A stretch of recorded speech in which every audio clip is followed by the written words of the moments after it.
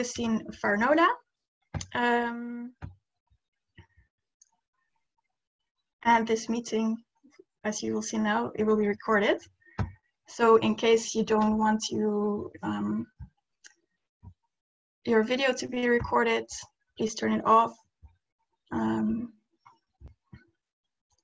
because it will be put online afterwards. So today we are with Augustine Farinola. He is an international postgraduate student from Nigeria, and he has featured in various international events, such as the All African Peoples Conference in the University of Ghana. He's also the founder of afrothinkitright.com. It's a website you can visit it, and it's a platform for young, talented writers.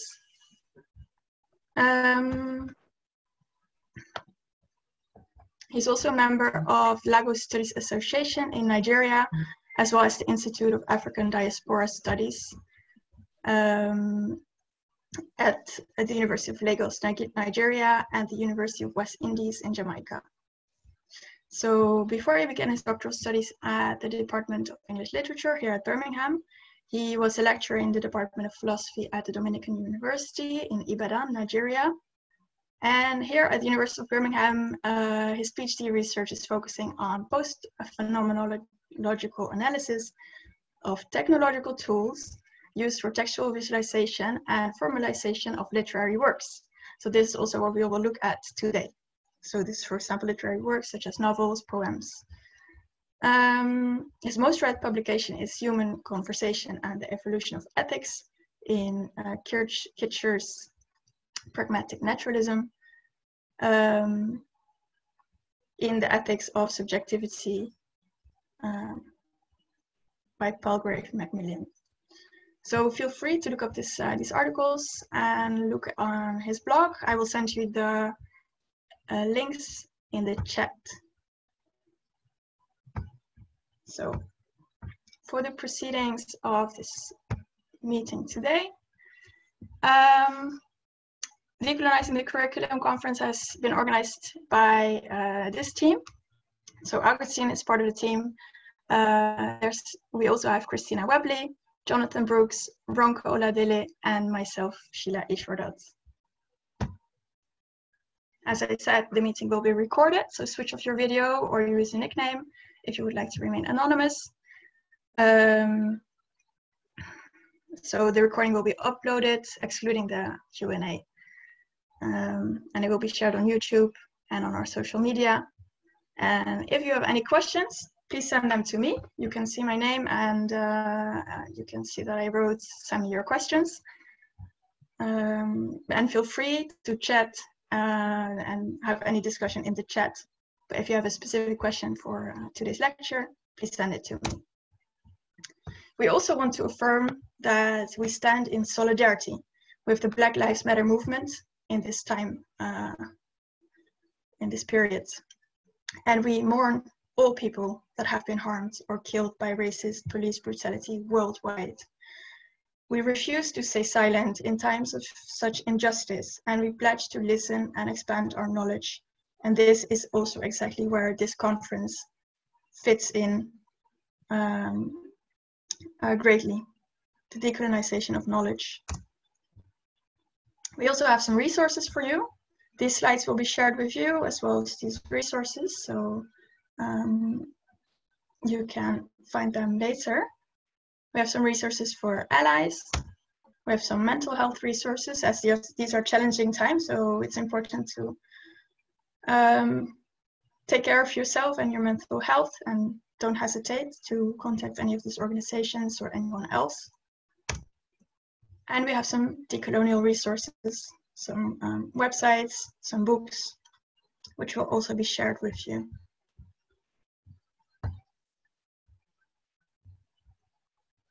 Okay, now we're over to Augustine. Okay, thank you very much, Sheila. I think you need to unshare the screen, right? Okay. Yeah, I will stop sharing. Okay. So you're welcome to today's session for Decolonizing the Curriculum. The title of our presentation today is Black Heritage and the Epistemic Pathways to Decolonizing the Curriculum.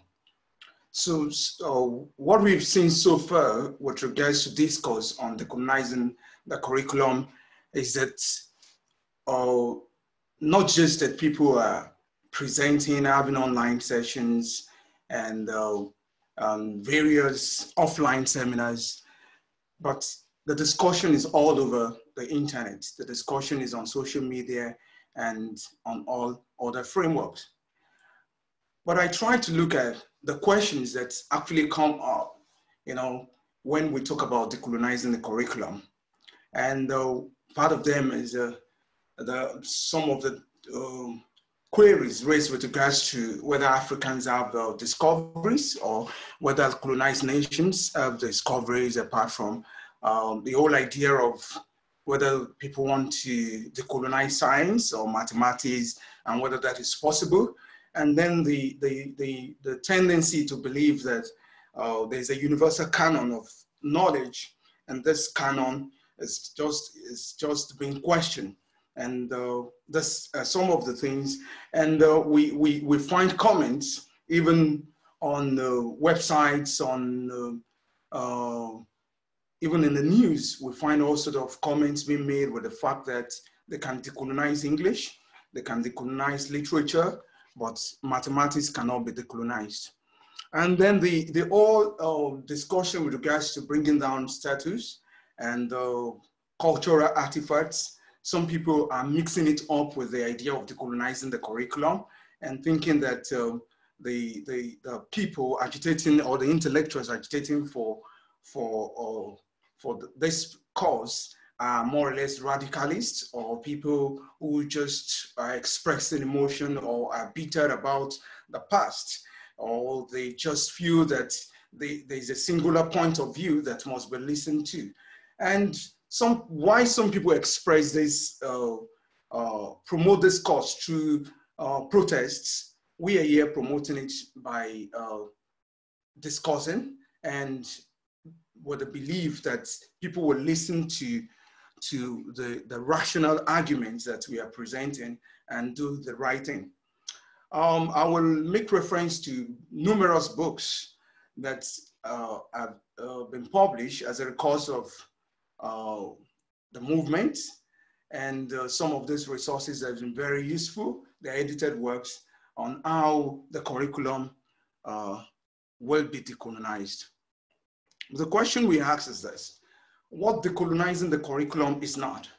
So I want to make it clear at the beginning that we're not saying that they should get rid of books written by white men, or neither are we calling anybody evil or immoral. We are not anti-European propaganda or promoting the propaganda. We're not doing this out of a feeling of alienation. We're not protesting. And this is not a movement that claims that science or mathematics or engineering is a racist. So those who are trying to twist the whole thing in order to divert attention from the main issue, they can find something else to do. What we are saying is this: decolonizing the curriculum is a call for the elimination of intellectual frameworks that promote superiority of race, color, gender, culture, or that promote theories, ideas, and all forms of visual representations that still try to allow people to express some things that fueled colonial era. And we are also calling for inclusion of other point of view. In this presentation, I approached the issue from the epistemological point of view. Epistemology meaning what do we know, how do we know what we know, and whether other parts of the world can actually claim to have knowledge, which we can actually include in the curriculum.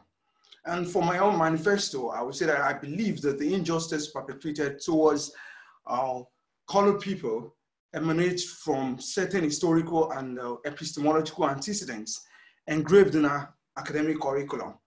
And we can address this by including the wealth of ideas and knowledge system from those parts of the world.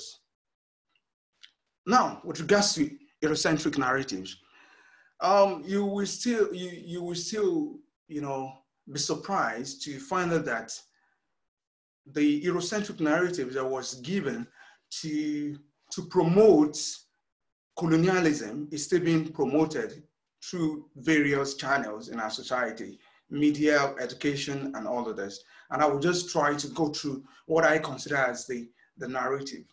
According to the narrative, the colonized people have no infrastructure before the European came to the rescue.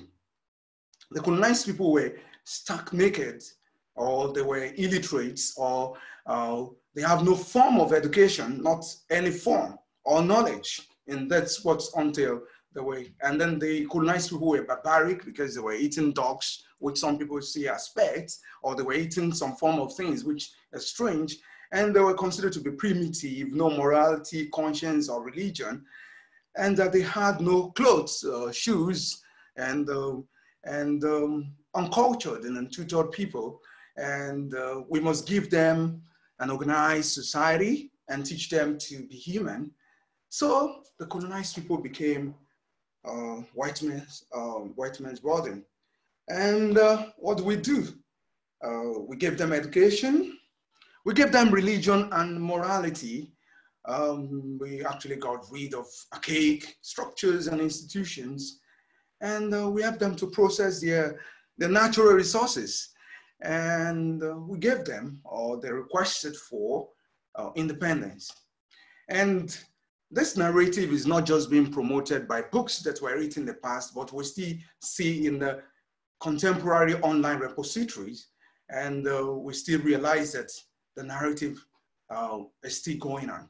And people are suffering from that because some people, for the Black people, whether Black British, Black Americans, or Black people in Germany or all over the globe, they actually have their ancestors coming from Africa.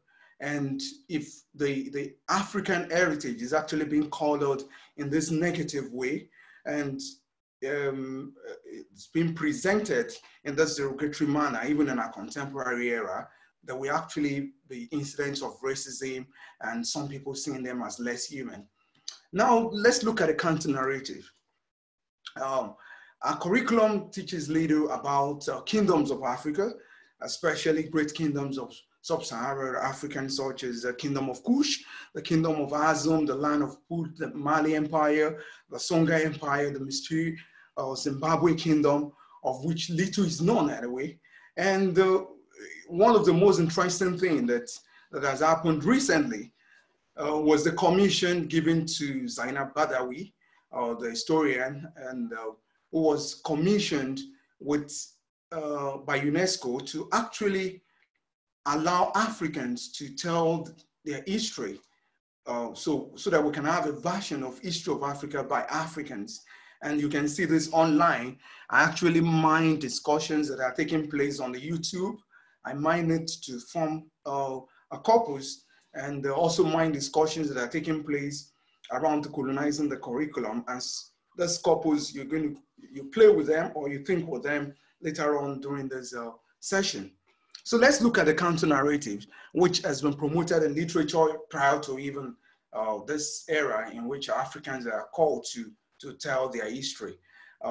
We have the Songhai Empire, and which you can watch. We have on the resources, we have a lot of books that will tell you about that. The Great Zimbabwe Empire, the Tunisia Empire, and the Kingdom of Ghana, the Azum Empire, the Songhai Empire, the Mali Empire, the Mosi Kingdom, the Ethiopian Empire, the Great Benin Kingdom, and most importantly, the history around Mansa Musa's wealth of knowledge, ideas, and even before the 15th century, we'll find out that the Western depiction of religion, of science, of technology and discourse actually made reference to Africa, and Black people were not just being excluded from history or being presented in a derogatory manner.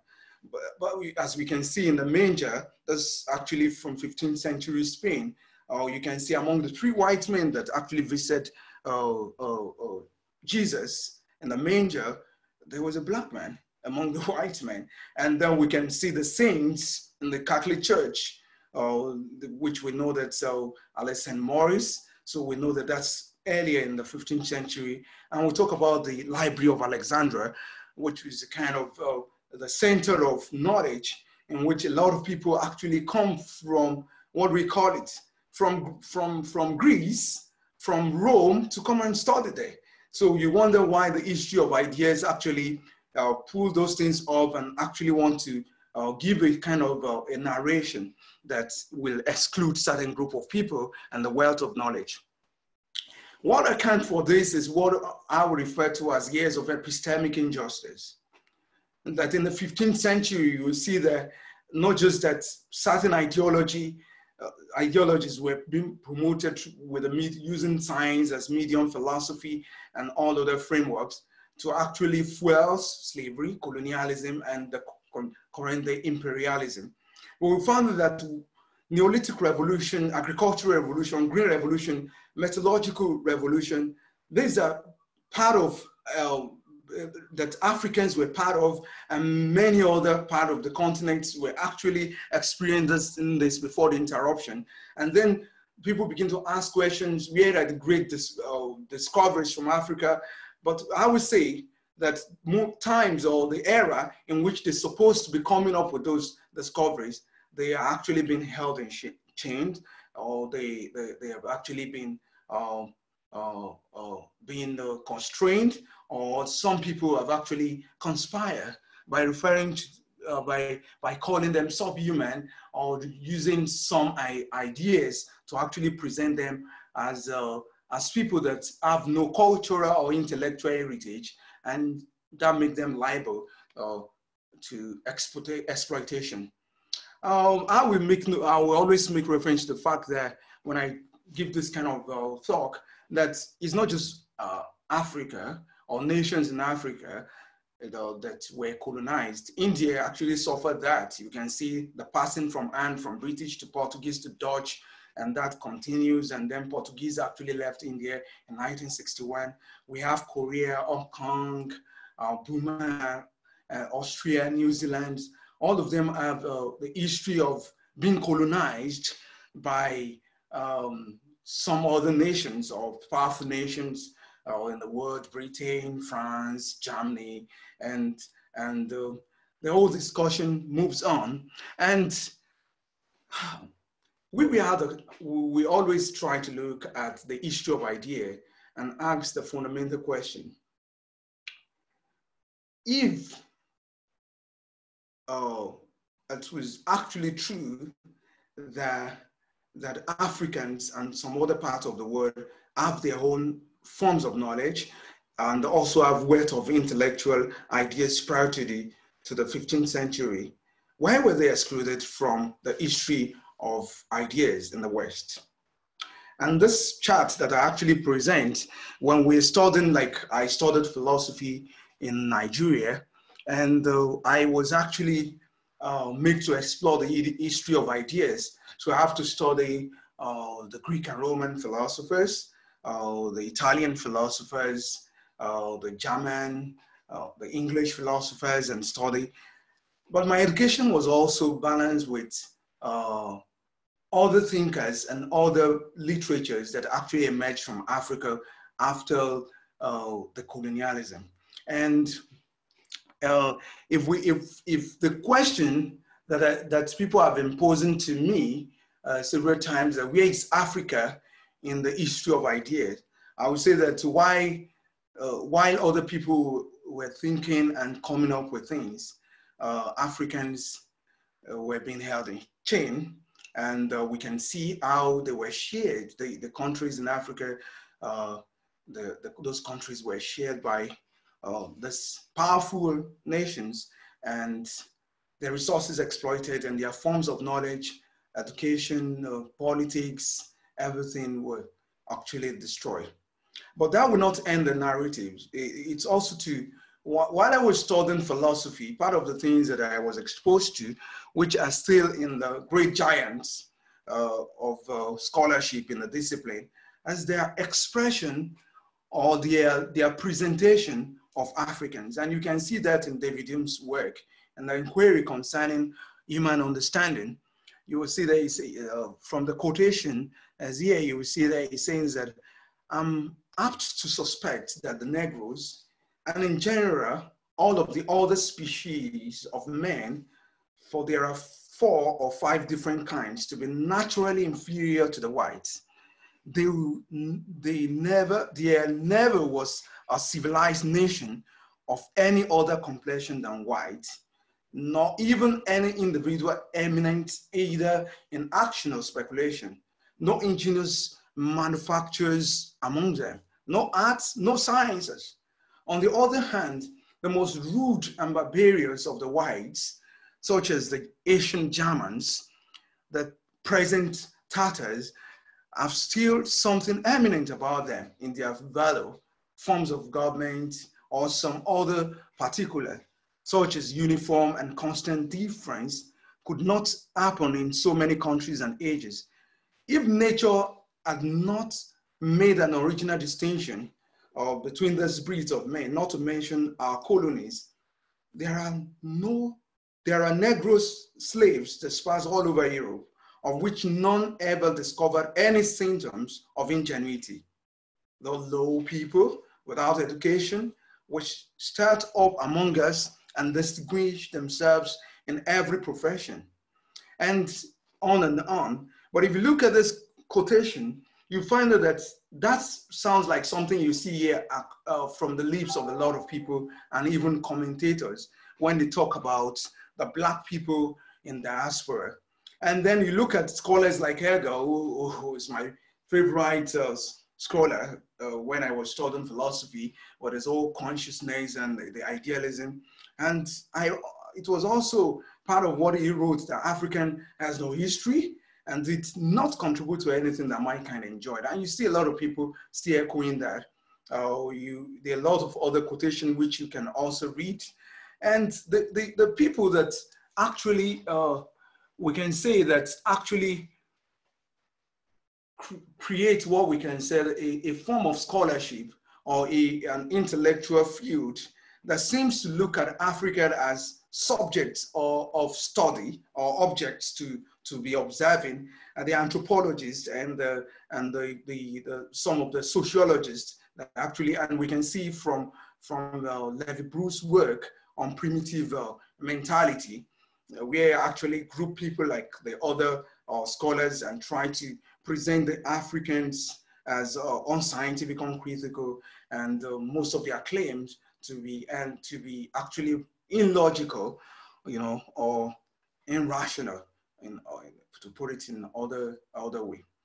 So we see where intellectual frameworks now comes from Africa. Why some people feel it cannot be included in the curriculum is because they feel that those intellectual products actually falls within mythological, emotional, religious, or at most non-rational, but they may not fulfill what we consider scientific in the sense of the West. And I would say that the idea of science as a paradigm of rationality, which they are actually referring to Western science, was something promoted in the Enlightenment, during the Enlightenment period.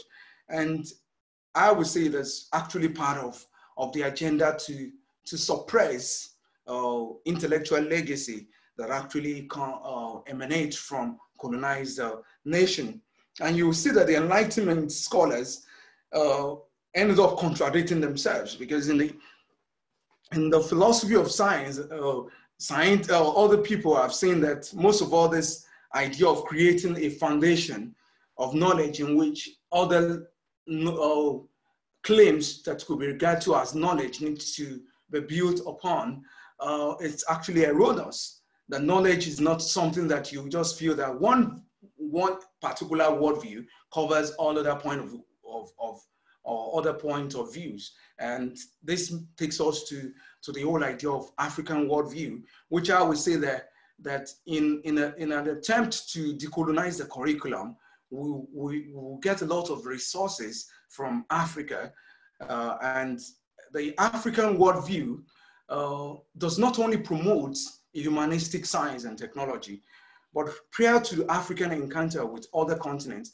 Africans were not in scientific or technological stagnation, and I've already proved this through some of the edifices, artifacts, and all sort of cultural heritage that were in existence before the 15th century.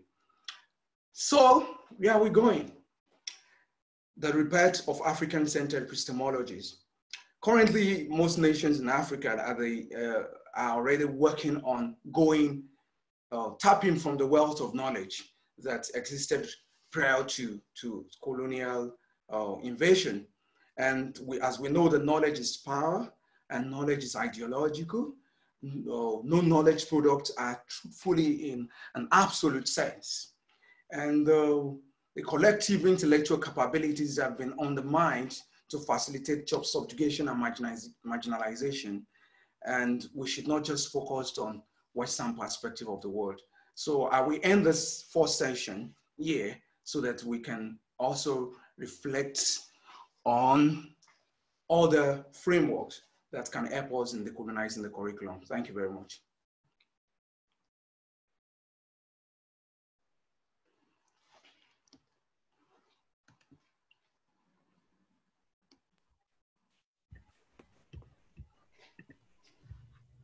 Is that my cue? I believe that's the first section done, so now it's the first break. So Augustine's asked me to sort this section out. I've got two things I'd like to ask you to do. The first thing is quite simple, quite straightforward. If you turn your attention to the comment section and just find my name, I have dropped 2 links to 2 different but related polls. If you could please click on the link. And the code for the slide, I'm not sure if you know how to use Slido, but if you use the code below the links. And as we can see, the Jones explained to us about the corpus that was actually developed. The question we asked ourselves was, what are people talking about when they talk about Africa? And when people talk about decolonizing the curriculum. So we look at all the videos on YouTube, or about 95 as listed in our the Google document that was shared. So we try to mine the comments that people were typing and that people put there. And from the mining, we came up with 3.5 million words. And the comment was used to develop the corpus. And it's from the corpus that we generate this particular word cloud. We're not saying this, the comments from people as a kind of a data that can prove a point, but we're saying that it can give us in a visual form what people are actually talking about or what people are discussing when they talk about decolonizing the curriculum. And we can see in a very unique way, the world people are so a little bit dominant. And we can see black and white. And we see signs, we see Africa, we see racism, man. But the bottom line is we're talking about people and the need not to exclude certain people or certain group of human race from the understanding of human person. As human person that cannot just make a work of art, that are not just good in dancing and singing, that are not just good in other forms of entertainment or any stuff, but that are also good intellectually, and that actually have the ancestors presenting to them or inheriting a large wealth of intellectual heritage. Secondly, the second thing I observed was the usage of the word black. And you can see this from the word tree generated from that word cloud. And you will see that certain things are still being associated to the word black. You can look at the context from your own point of view. And then when we talk about white, you will see that it's also like some people are actually saying stupid, white, and some people expressing, some people still using. So when we look at the what we can say, sentiment analysis, we found that the whole discourse of knowledge, of decolonizing the curriculum, some people are taking it to a kind of white and black thing instead of looking at it from the human race, and it's going a little bit in a way that it's not supposed to be. It's dirty, as I can say, it's dirty. And some people are asking that we need to decolonize the internet, and we need to ensure that people, when they search for certain words, as you will see from the survey, we ask you what you know about some other part of the world and where do you learn them from. We realize that most of those things are actually on the internet, and some people actually promote content, or we can say, as some scholars have argued, that the algorithm, even in digital technology, seems to even promote some of those colonial ideologies. And there's a particular caption here that I feel that, we need to reflect, on, which says, once the internet colonizes your brain, it can never be decolonized. So you find that the form of colonialism that our ancestors actually witnessed was a form of spatial, a form of human being moving to another place, part of the world, to go and suppress their heritage. But what we have now is a form of colonialism through the internet and the representation of certain group of people in a positive and some other people in a negative light. There was something funny that happened during this Corona era, the COVID era, which I think we can also reflect on as we talk about epistemic pathway towards decolonizing the curriculum. As the discovery of COVID-19 cure, Madagascar said they have found a cure, and that looks like the joke of the 2020, because a lot of people were just laughing at the whole stuff. But I was shocked to see that the economists would present it in this way, that some African politicians risk spreading COVID-19 through quackery. And they talk about most follow the signs, but some have turned to herbs or prayer. And if you flash back to the point I raised during the first session about how the ideas are being categorized into mythological, emotional, religious, rational, and scientific, and how anything that comes from Africa is often associated with the category of spiritualism or myths or miracle, and and I see this as a form of a way to actually discredit that they have people who can observe nature, who can come up with scientific discoveries and cure that can actually be beneficial to the global community. And I will say, I'm not endorsing the cure from Madagascar, neither am I endorsing any other cure from any other point, until maybe that we say the valid scientific community or the scientific community endorse a particular medication. It cannot be taken as a cure, or cannot have a universal relevance. I don't know what the word universal would mean there.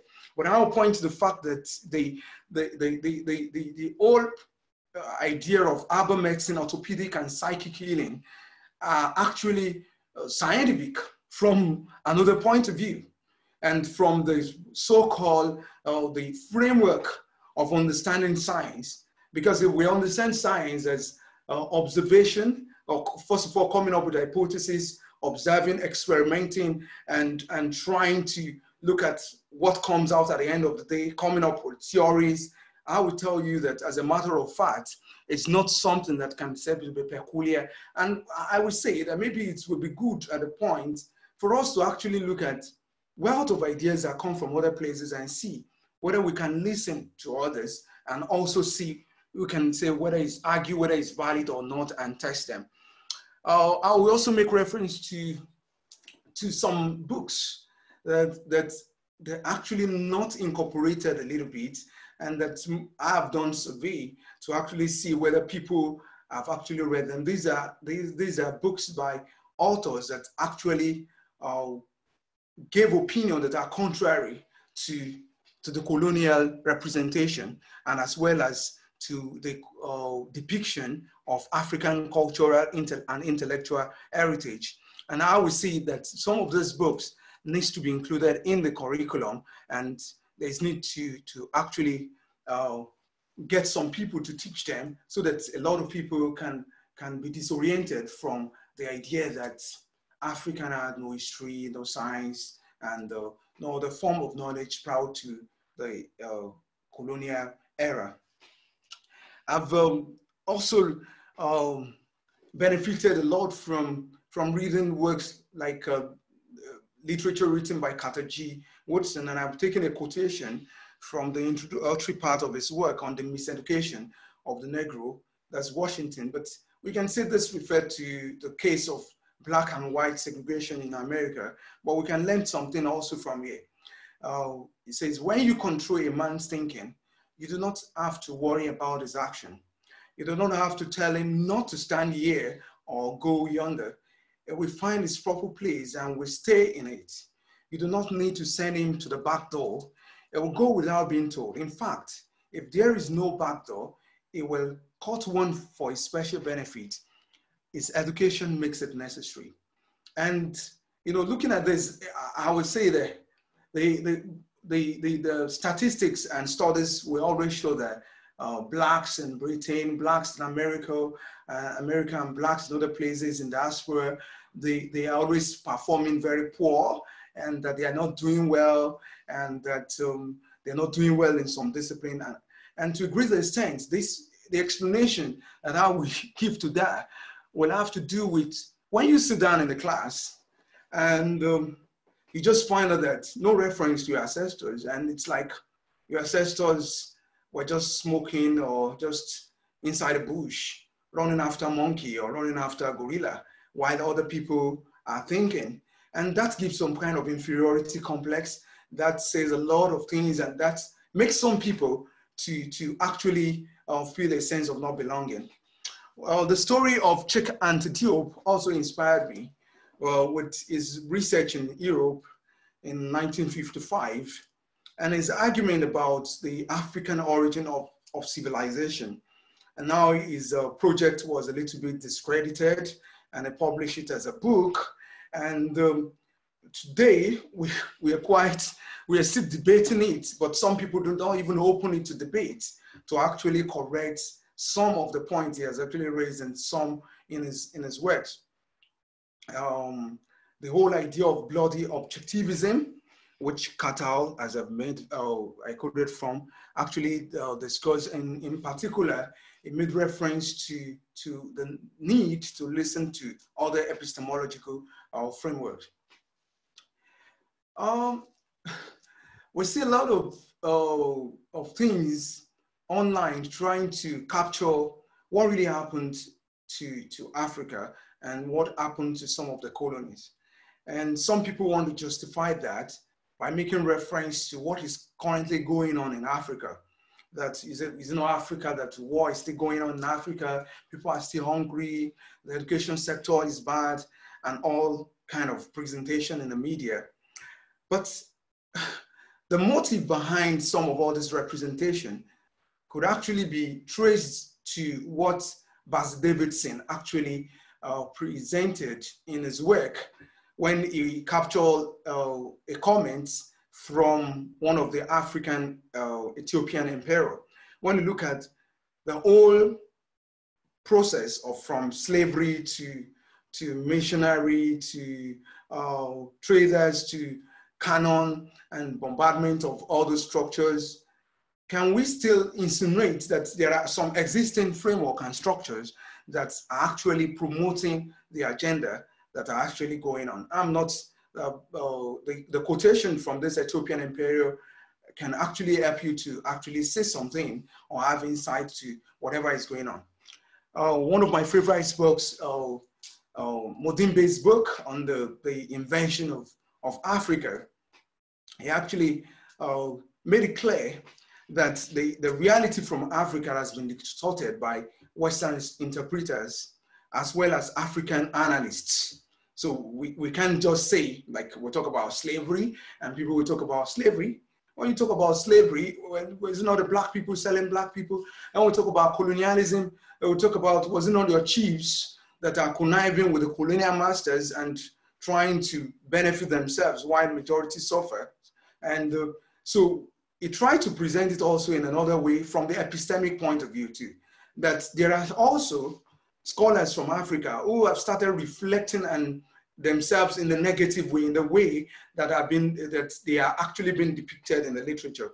And he said that the African analysts who often use categories and conceptual systems to analyze some of those African reality. And he argued that the framework often used depend on Western epistemological order and thus presents those thoughts as irrational. And that takes us to other works that have actually been essential for us to see this epistemic struggle. Here's the question that whether you have seen some of these books, and when you were doing mathematics, whether they actually made reference to the fact that some of all these mathematical theories and frameworks actually have the origin from Africa. So someone should not ask me that your ancestor, they don't have mathematics, or decolonizing the curriculum as a kind of an agenda that's one to think that math and science is racist. And we look at some other literature and books and look at geometry and computational knowledge. I have a website which I designed, which I called www.paintmeblack.com. And here I try to promote the whole idea of African arts as not just being scientific, as not just being aesthetics. Like a lot of people travel to Africa, oh, what a nice work of art, when we talk about all those sculptures and all those stuffs. But they are also rational, and they have some form of computational knowledge that is actually behind them. And Ron English has actually argued for that, talking about some forms of computational algorithms that are built on African fractals. And you can also consult that for your own good. With regards to mining and civilization, and knowledge in architecture, I would say that African intellectual heritage, has contributed so much from that angle. You can see the edifices that we have in the pre-colonial era, and you see like those structures in those great empires. They were not just something emotional or something irrational. They just like as anybody built, and most of this you can say, yeah, it was oral tradition.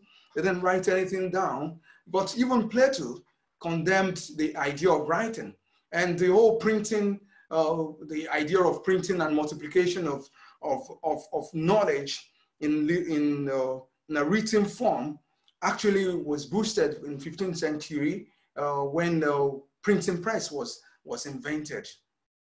So we have a lot of books and that can actually be inculcated and included in the curriculum.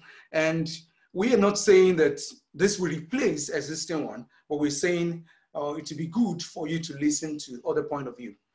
Talking about race, we need to talk about race. Yeah, we need to talk about it, and we need not to shy away from it. We need to talk about it not by looking at the victor and the victim. It's not an emotional thing. Oh, we have been treated bad. Oh, or Oh, we didn't treat anybody bad. Anyway, even in Africa, we have accounts of incidents that have happened that certain group of people have treated other people bad in history too. So we are not talking about rewriting history, but we are talking about including other points of view and making the younger generation or even children yet unborn to actually know the truth so that they will not continue to perpetuate those kind of racist attitude and all sorts of epistemic injustice and other forms of discrimination that Black people experience in diaspora. When you tell me, like the survey that we have done, part of the question is where are you learning what you know about Africa from, or what you know about India, what you know about other places from? I would tell you, maybe you can ask the people themselves. So when you want to know about the Black people or the Black race, maybe you can ask the Black people themselves. But don't be surprised that some Black people might have been brainwashed, and you can see contradictions. So if you've been, maybe you can start by decolonizing your mind first. And if you have not read some of all these books, that will be so good so that you can have a kind of a productive discussion when you are talking about race. And we want diversity. We want humanity to be one. And we want everybody to be represented in a positive way and as they are, through various medium, not just educational medium, the media, and every other sector. So thank you very much. It's been a good time.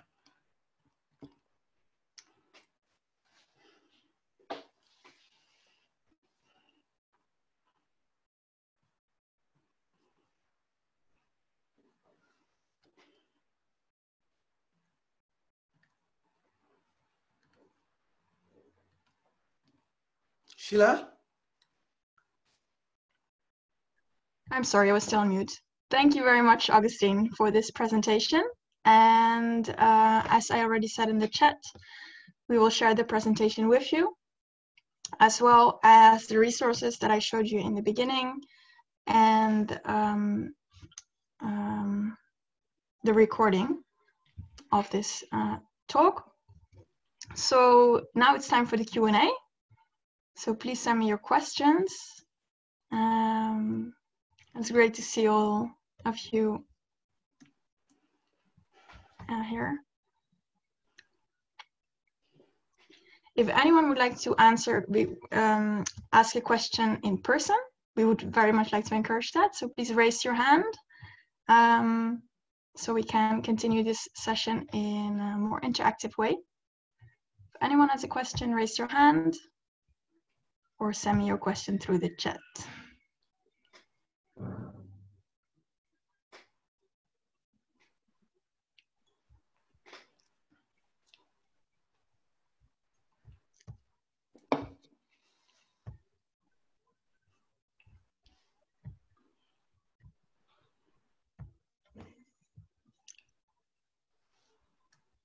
Okay, so I have a question here from Maya Bidouf.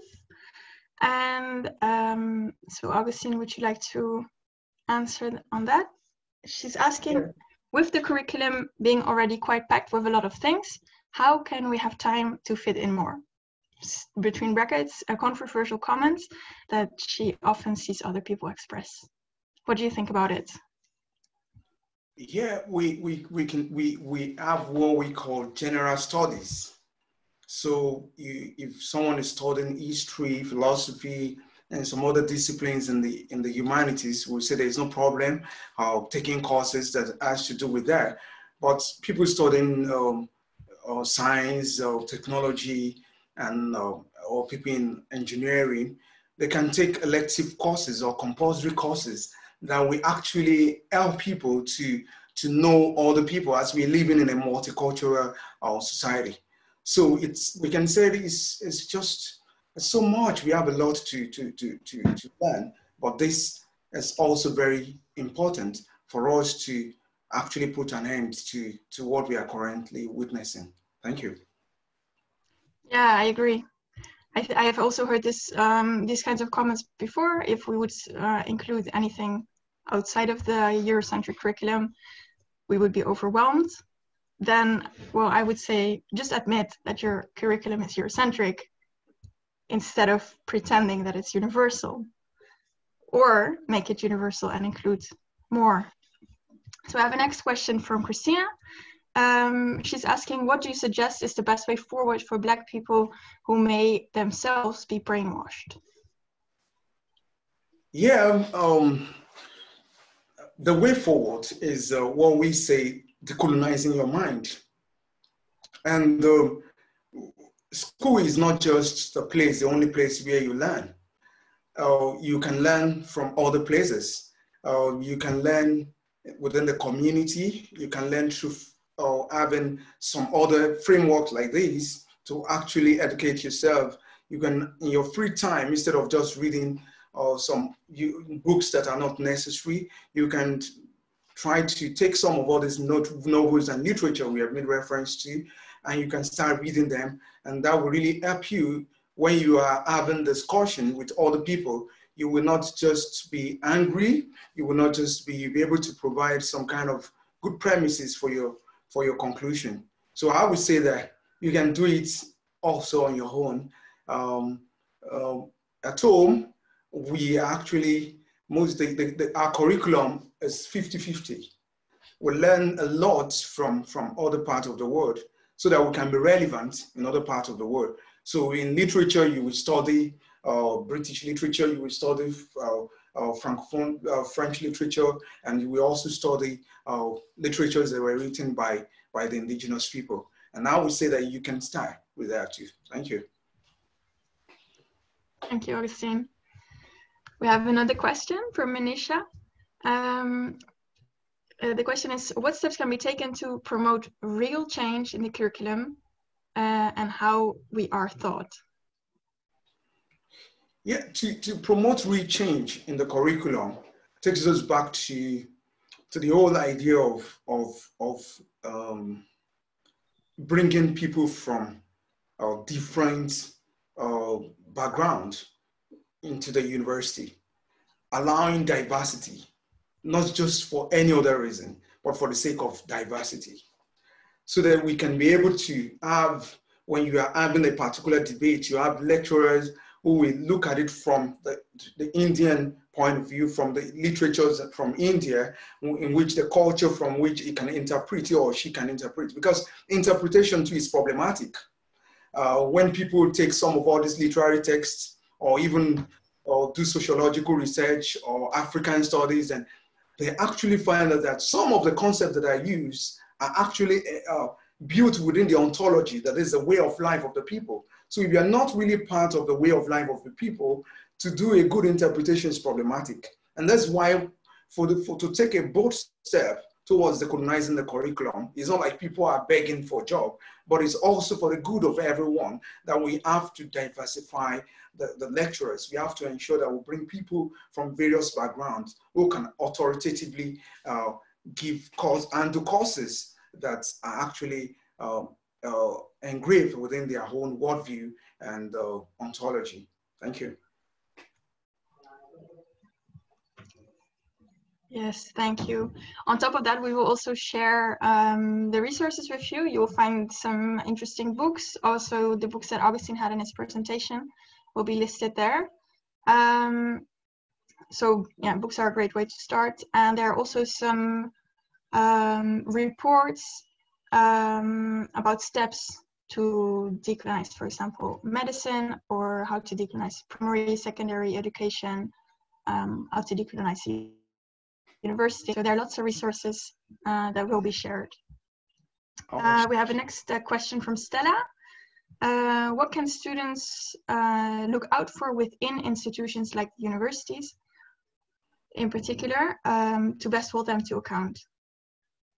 I don't understand that, please. Can you? So what can students best look out for within institutions, such as universities, to hold them accountable? Yeah. For colonization, I guess, or coloniality. Holding the university accountable for colonialism. Yeah, maybe key points. Is that a point that the person is raising? Stella, if you would like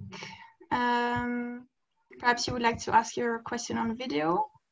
Yeah, hold on 1 second. Yes, nice. Hello. Hi. Yeah, so my question was basically looking at institutions that might not necessarily realize, you know, what they're delivering to students. So what can students specifically be looking out for, whether that's within what they're studying or the way that they're sort of treated, in order to be able to say, yes, this is wrong, and basically hold universities into account for that? Because sometimes students might not know they're experiencing something. So how can they realize that themselves? What are some of the tools that they can sort of use, or steps that they can take to be able to tell? Yeah, in response to that, the university is what we can say is a universe of ideas. And if a particular lecturer is taking a singular point of view, if you are aware of other points of view that are written down, that are in books, you can actually call the person's attention to that too. I will make, to respond to your question appropriately, I will use the case of what happened in USA. After slavery has been actually stopped, after the 13th the law against slavery, the schools were still teaching them things to actually keep them mentally enslaved.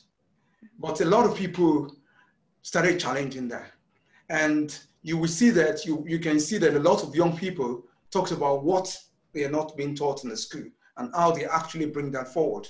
There was a video clip I watched one of the TEDx talk of a Black American talking about the daughter coming home and saying that oh, they say that what's the name of this woman that did not sit from that refused to, that they said she refused to actually sit up. Rosa Parks.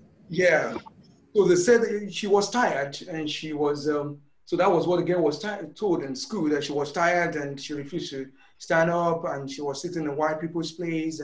But the father actually said he corrected that, and he told the student the proper thing and gave the daughter the read book, and the daughter returned to the school and told the teacher, and the teacher said, oh, I'm sorry about that. And the teacher actually made the change by coming in front of the students to actually correct the narrative.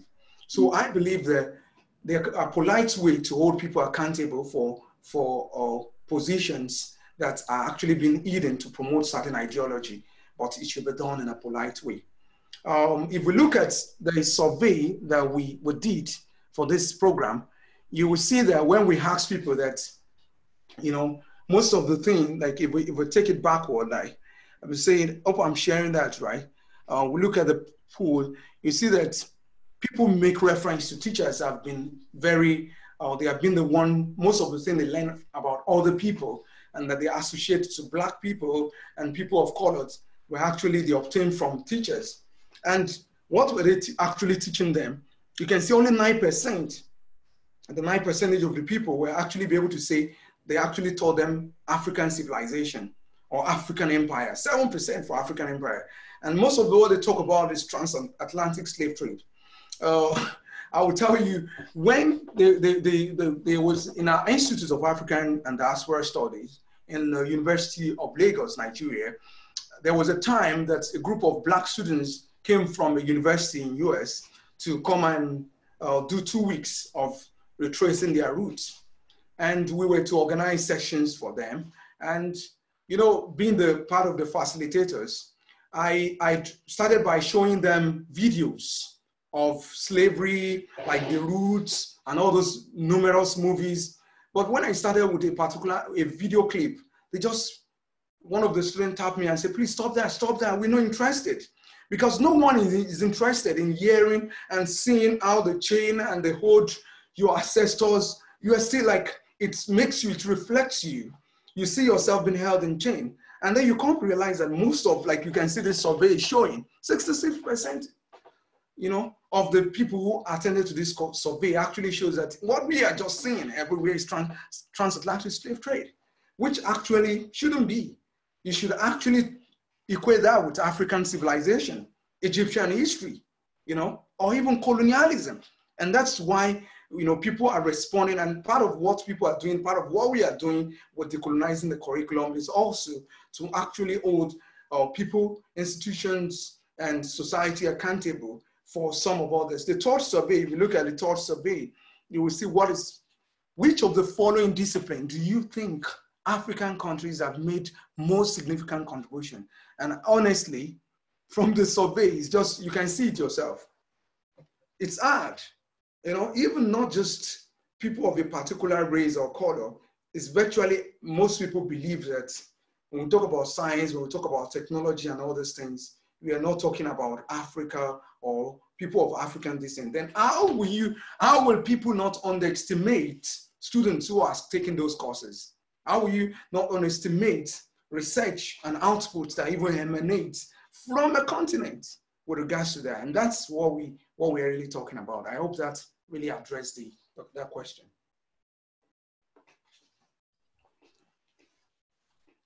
Yeah, thank you so much. Yes, thank you, Augustine. We have a few questions coming in. We have a question from Morgan. In the coming academic year, learning is going to be split between in-person and online. So what are your thoughts on what students and staff need to do to make sure that decolonizing the curriculum and teaching happens in both spaces? Before I pass the question on to you, Augustine, I just want to say we had a lecture about this new learning and technological learning last week. You will find it online on our Facebook, Twitter, Instagram, and YouTube. So yeah, Augustine, what do you think about it? Yeah, online learning, learning through the medium of technology as a form of the intermediary between the student and the teacher. It's something that we can say has own advantage and disadvantages. But when people talk about to Black students, I will not say it's just to Black students or to India or to Asian students but it's going to be, for me, I see it as being positive to help students to actually challenge a kind of a monolithic epistemic framework. What do I mean by that?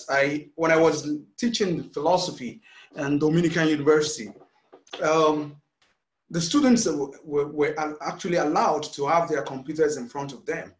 And when I start teaching, when I say something that is not like I was talking about the medieval philosophers, and I was talking about Duns Scotus and John Scotus Erigena, and I think I mixed that up in the course of teaching.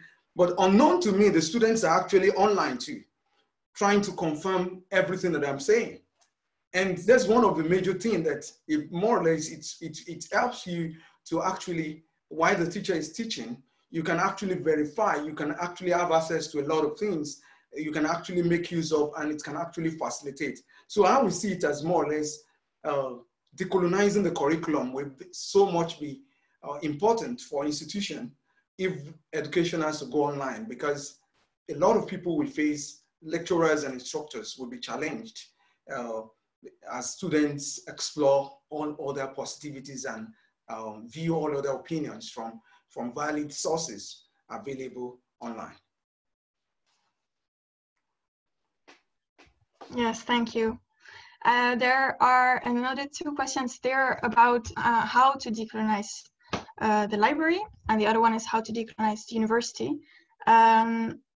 For all of these questions about how to decolonize specific subjects, how to decolonize specific spaces, really make sure to check out the resources on the list that we will send to you. There are lots of resources, and not just read this book and then you're fine, but really step-by-step explanations of how something has been colonized and how to decolonize it. I think the most important part in decolonizing is that you have to do something actively to achieve actual decolonization. I think you asked a question with regards to library and how the library comes into play. Yes. I really appreciate the effort made by our university, University of Birmingham, to actually do what we can say include some repository and also to include some books in the shelf in order to get more literature into the book, into the library. But this, if you look at what we say they call book trial or shelf trial, what it was called during this session, it's actually democratic process that it followed. So there is a form that you need to fill online, and in the form you have to say whether how many people would the book be beneficial to. If you're a teacher or you're a lecturer, you have to mention certain number of students that it will. And I feel that where we are minorities, such kind of democratic process of determining whether books will enter the library or not, it's obviously it's not going to work. It's not going to work because a lot of people, the percentage will actually lead to some couples, some repository not being included because the people will say yes to certain couples are more. So we're not saying following the democratic process of including books in the library would not be the ideal way of decolonizing, of including. That's the best ways to make the resources available. Unknown to some people, there are classical literatures, more than 2,500. If you check online, you will see that were written, novels that were written between 1980 to 2000 by Africans.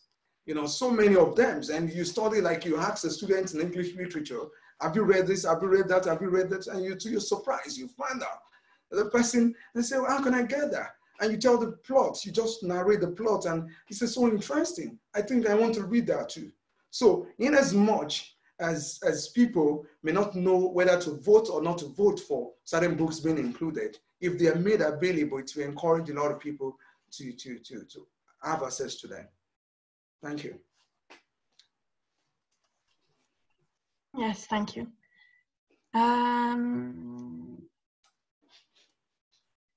Okay, so we have the next question is, do you think intersectionality could be a tool for decolonizing the curriculum and research? I would be interested to hear your thoughts on the idea of intersectionality in this discussion. I don't know whether the person who is asking the question can actually explain what the person means by inter. Richa, Yeah. Richa, would you like to come online? Hi. Hi. I think this is just, firstly, thank you so much for this lecture. It was absolutely insightful. This is just coming from the point of view, not so much even the curriculum, but I think the discourse that's happening right now, everyone is talking about, even in terms of the Black Lives Matters movement, that we need to see intersectionality with other movements and, you know, that kind of foster solidarity. And this is the kind of work that if you yourself are an educationist, which I am, an educational researcher, try and think about how your subject could be made more diverse and what kind of intersectional pathways lie there with respect to what's happening around that. So I don't know if that makes it more clear. So for example, racial justice, how is that tied into the idea of climate justice? How is that tied into the idea of justice based on gender and sexuality and those kind of things? So I don't know if that's a little bit clearer. Yeah, I've not actually explored literature with regards to intersectionality. But I would try to actually say that decolonizing the curriculum is not a form of fighting for a group of race. Neither is it a kind of a battle for a particular people with a particular sexual orientation or a particular gender. It's more or less a kind of undoing the evil of colonialism. That is the basic thing.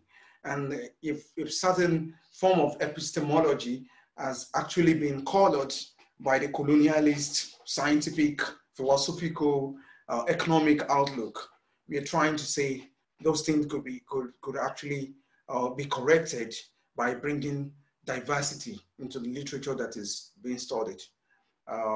So I would not like to comment on something outside discourse and knowledge, move to issue of race and others, because it will take us from the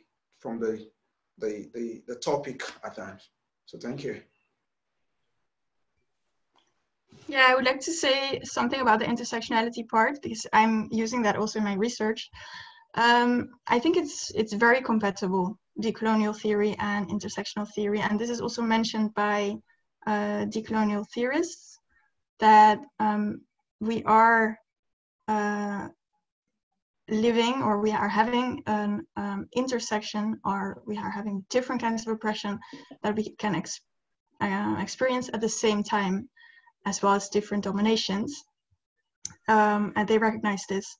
So they are saying the colonial complex or coloniality is a mix of race and patriarchy and transphobia and gayphobia, etc., etc.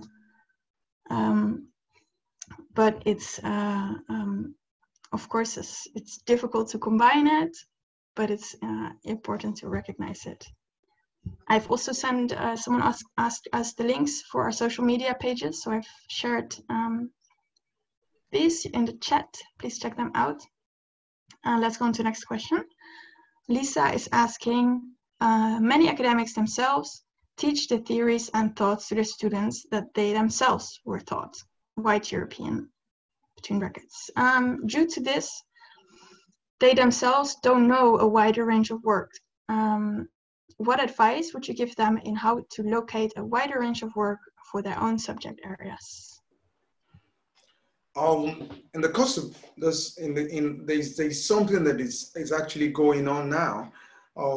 Scholars in diaspora, they are trying to compile a sort of anthology, list of books, and put that into disciplines that scholars in various fields can actually include in their own field. And some of this, you look at MLA, which is Modern Language Association, actually sends a kind of compilation of such kind of a list. And in this presentation too, and other presentations within the series of Decolonizing the Curriculum, we have also been compiling and sending lists of literature across the continent, which can actually be included. And I always say that the politics of publication too is also what we can say part of epistemic injustice. If the team for conferences or team for chapters and book or call for publication actually allow the products of research that are coming from other parts of the continent to fit into the framework, there will also be publications within journals and resources that are available that is not just from some part of the continent. And then you come to realize that when it comes to publications and call for paper, and it's like some forms of knowledge or some form of ideology are being filtered out. And how will scholars within that particular field or discipline have access to what other scholars in other parts of the world are thinking about? So that part of the thing to actually look into publication, look into resources, and also encourage people attending conferences outside Europe or outside or the Western nations alone, but allowing some kind of listening to perspective from other parts of the world. Like as a scholar coming from Nigeria, my first publication to be able to succeed in academic line in Nigeria was actually published by Palgrave Macmillan in 2015. And it's because it's compulsory. Before you can begin to lecture, they want you to actually publish, to have international publication. And that's the norm in Africa. It's also a norm in some other part of the world. But maybe we can also make it a norm too, in such a way that people can actually have publication, which means for me to publish in Europe means I'm versatile with discourse in my field that is going on in Europe. And it's also necessary for people to also be versatile in discourse and to listen to whatever is going on in other parts. So if you are in a particular field, encourage conferences that accommodate opinions and publication that comes from other parts of the world. And that's a good way towards decolonizing the curriculum.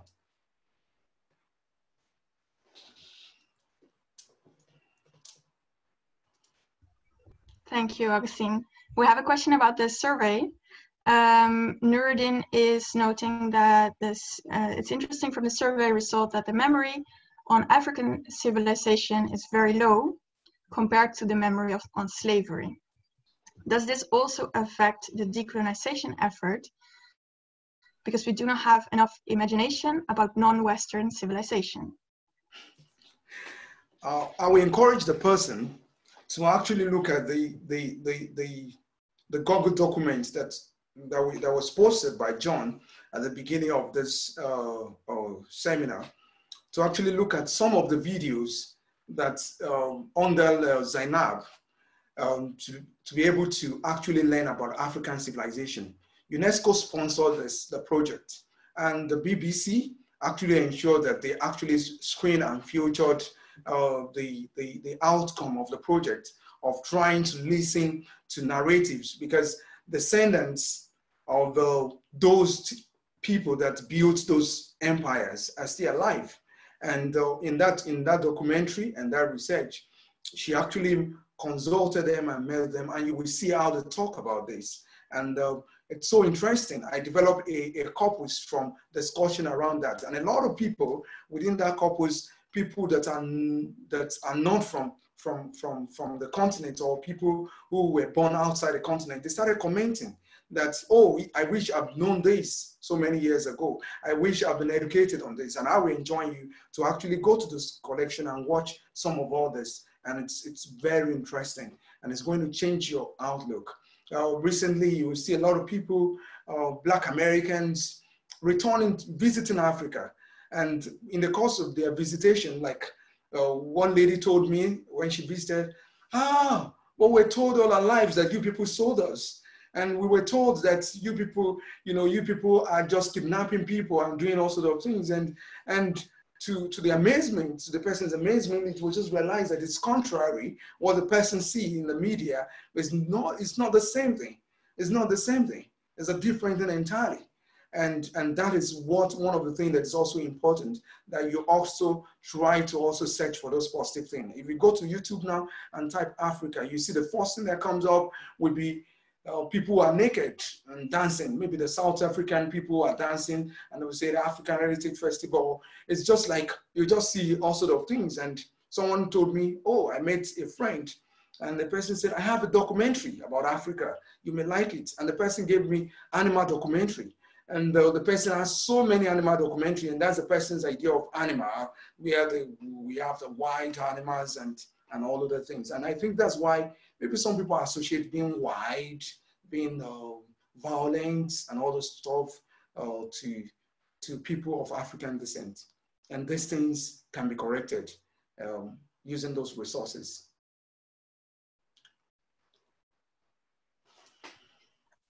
Yes, thanks. It's time. Yes, I see it's time. And I also see an interesting discussion coming up about intersectionality. Alice made a point that we should remember that intersectionality was coined by Kimberly Crenshaw, and it should not be taken out of the context of what she said. And that this article was actually about Black women. So yeah, that's indeed a very important point to remember where this theory is coming from, and also to consider if we are going to apply that somewhere else. I think we can close on this note. As I see there are no other questions. well, again, as I said, the recording will be shared with you, the resources will be shared with you, and the presentation. I want to thank, you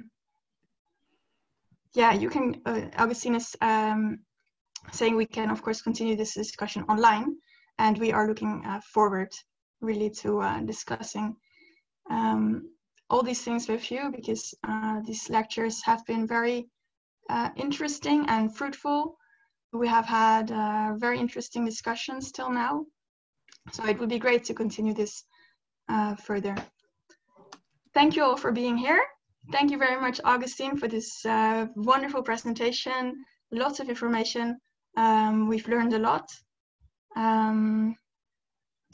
Yes, thank you everyone for being here, and I wish you a very good rest of the day and evening.